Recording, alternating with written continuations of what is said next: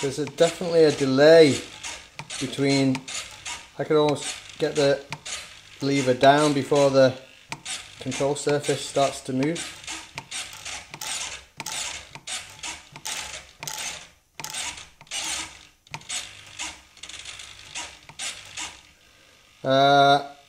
So there's a bit of a delay. What I want to do now is compare that with the X4R just plugged straight into the flight controller instead of the ULRS system, and I'll just do that now and come back. Okay, I'm back. This time we've got the X4R receiver.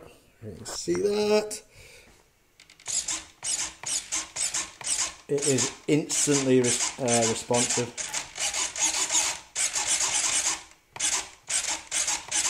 There's no lag whatsoever. It's super fast. There's definitely seems to be some lag when doing it across ULRS compared to the FrSky system.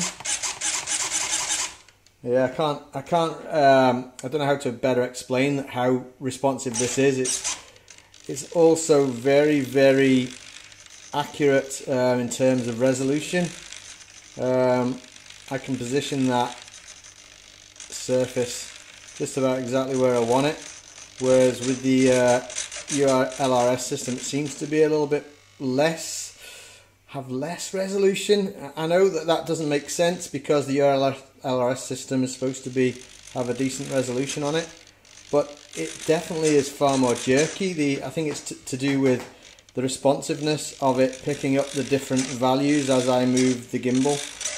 But anyway, that just shows that the response on the FrSky receiver definitely is better than the ULRS right now.